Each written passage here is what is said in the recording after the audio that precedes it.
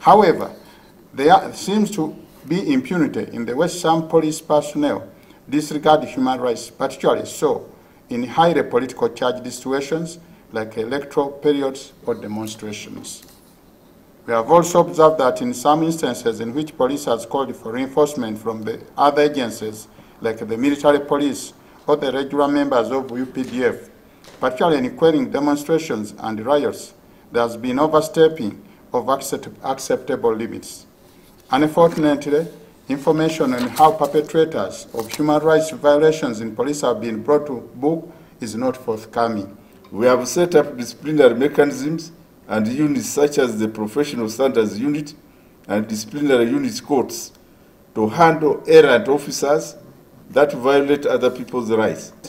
In respect of suspects' accommodation, the bucket system, for example, has been eliminated in all the newly constructed police stations.